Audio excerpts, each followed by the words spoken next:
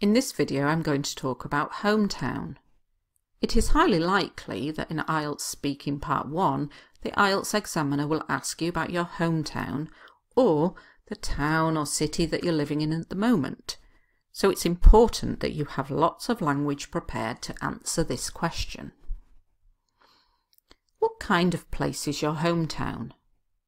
My hometown is a densely populated city and is located in the north of the country.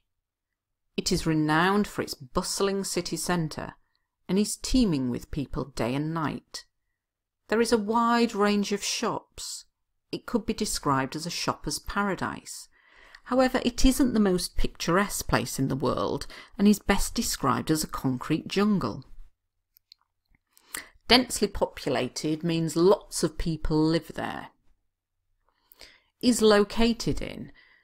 You need to get some passive grammar in your answers in order to get a high band score in grammar.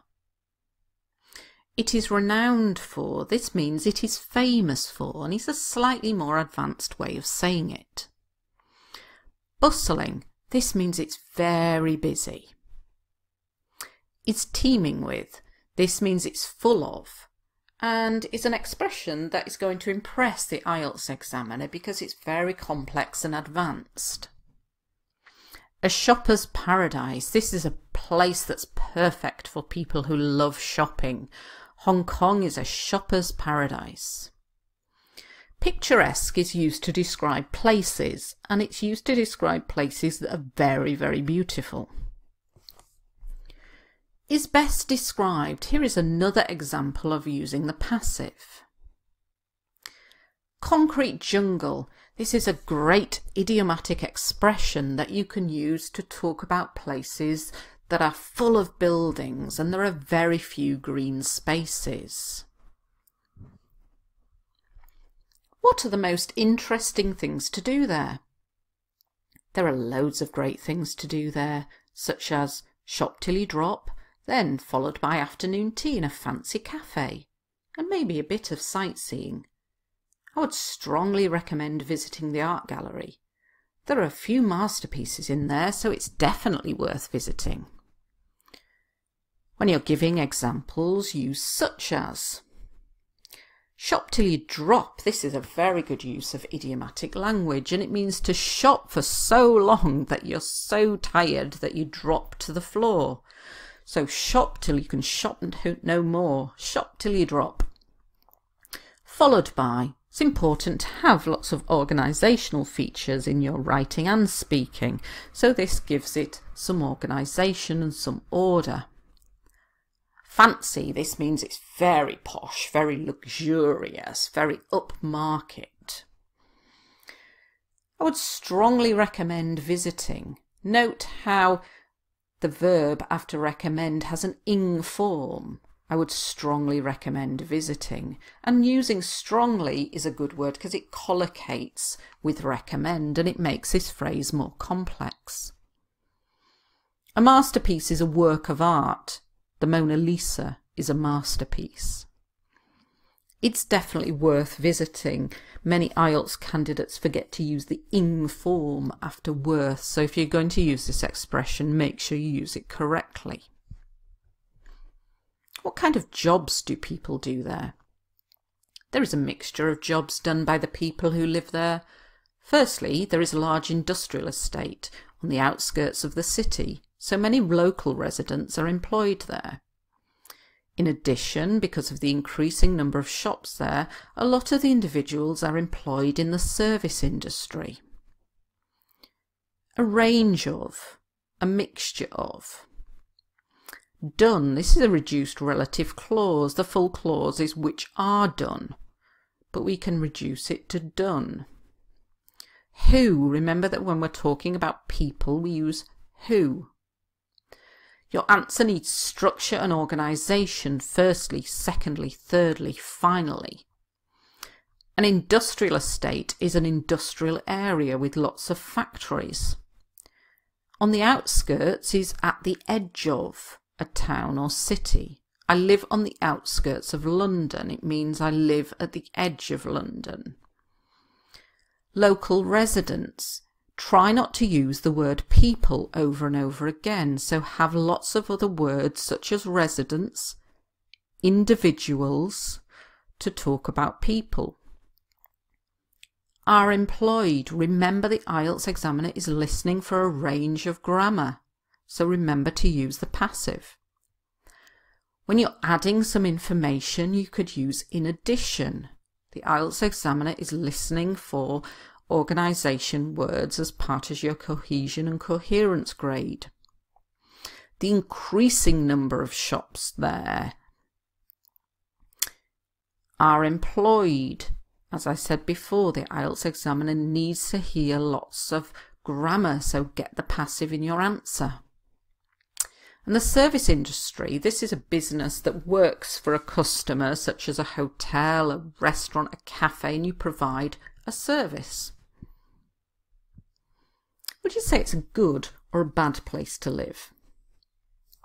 Although there are drawbacks of living in such a crowded and busy city, I wouldn't want to live anywhere else because there's always something to do. I'm a massive fan of city living, so at this point in my life, I wouldn't want to live anywhere else. In the future, the distant future, however, I might be tempted to relocate to the country because I don't think the city is a place to bring up kids.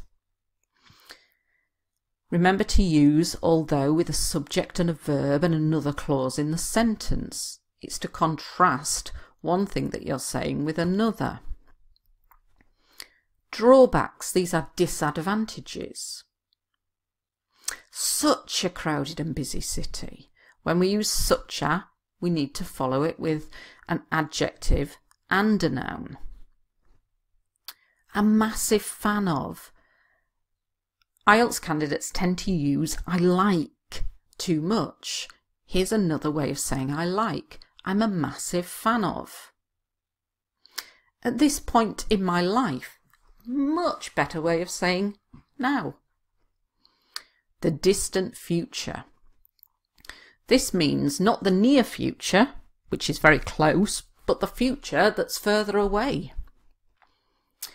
Remember the IELTS examiner is listening for discourse markers because these give your answer cohesion.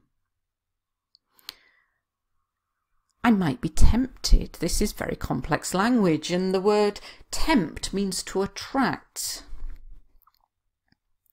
Relocate, this means to move. To bring up, to raise, and kids. This is quite an informal word, but because this is IELTS speaking, this is acceptable. But do not use this word in IELTS writing. How do you travel around your hometown? I generally tend to travel around by bus.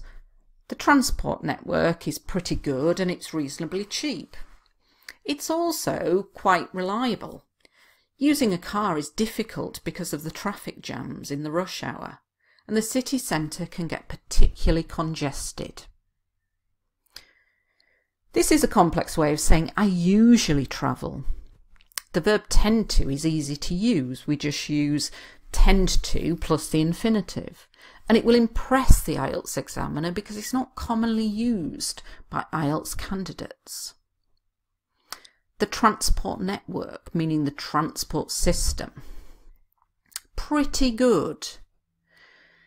It's generally recommended to avoid using words like good or bad, but if you say pretty good, it makes it sound more complex. Reasonably cheap. Again, instead of saying something like quite cheap, which is quite simple and basic, reasonably cheap. This is more likely to impress the IELTS examiner. Reliable, you can trust it. It's going to be on time and not break down. Traffic jams. These are lines of stationary traffic caused by roadworks or congestion or an accident. The rush hour, a time during each day when the traffic's at its heaviest, such as between 8 and 9 o'clock in the morning when people are going to work. Particularly congested. This means so crowded with traffic or people that it's very difficult to move. Would you prefer to live in a bigger or smaller place. Despite the fact that I can see the pluses of living in a smaller place, such as having clean air to breathe, I absolutely adore living in the city. There is no time to get bored because it literally is the city that never sleeps. As I get older though, I think I will get sick of the rat race and will end up living in a house in the country. Despite the fact that this is used to show a contrast and it's complex, and using it will impress the IELTS examiner much more than using although.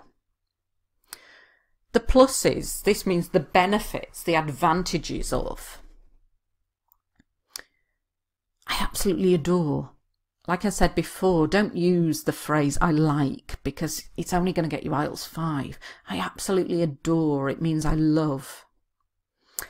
It literally is the city that never sleeps. This is an idiomatic expression and will impress the IELTS examiner, and it means that there are things to do at all times of day or night.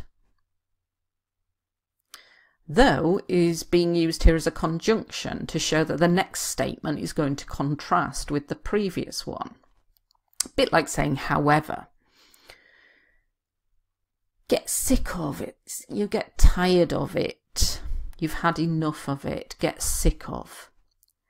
The rat race. This is a great expression, and it means the way of life where people are in a very competitive environment. There's a struggle for wealth and power, and it's often associated with cities. So we say that I don't want to live in London because I don't like the rat race. And it's used to describe those busy cities where everybody is running around like little rats. End up, and this means that something will eventually happen, and it's a good use of a phrasal verb. Okay, to make sure that you can remember some of these words and expressions, you can now test your vocabulary in the vocabulary quiz. And that is the end of this video. So thanks for watching.